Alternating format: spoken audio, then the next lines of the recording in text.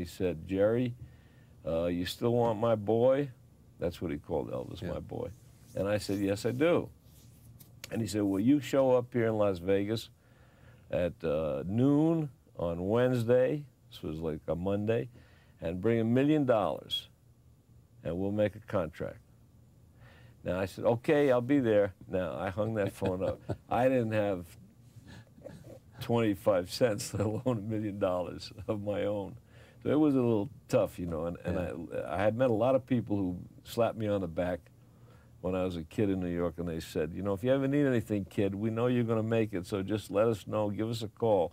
So I got on the telephone and started calling people, left, right, and center, and trying to get this $1 million to bring to Elvis Presley. And I couldn't raise it. I just couldn't raise it. I got on a plane, went to Las Vegas, and I sat in Las Vegas all night on the telephone calling people. And I got to an attorney in New York who got me to a fella in Seattle, Washington, who I didn't know, I'd never met. And this fellow was an Elvis Presley maniac.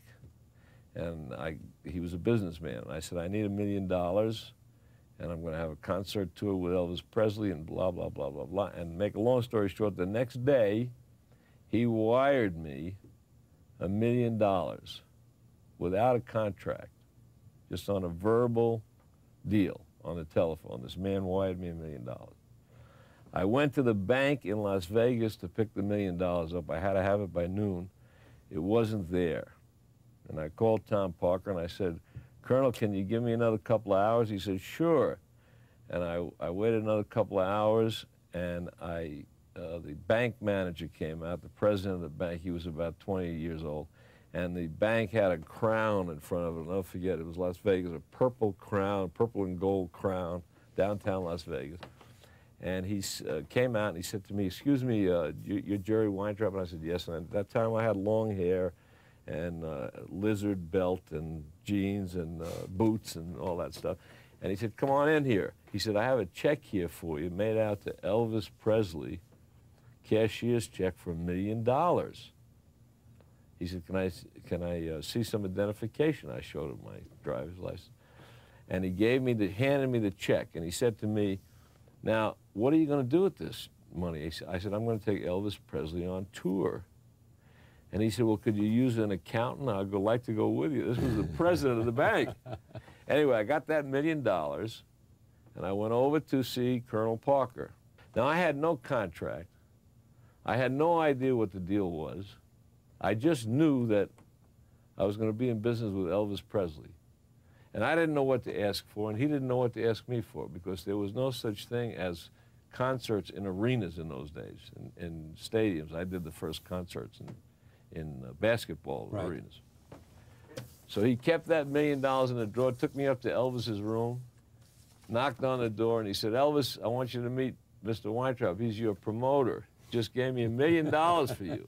And Elvis Presley said, thank you, sir. Thank you very, very much.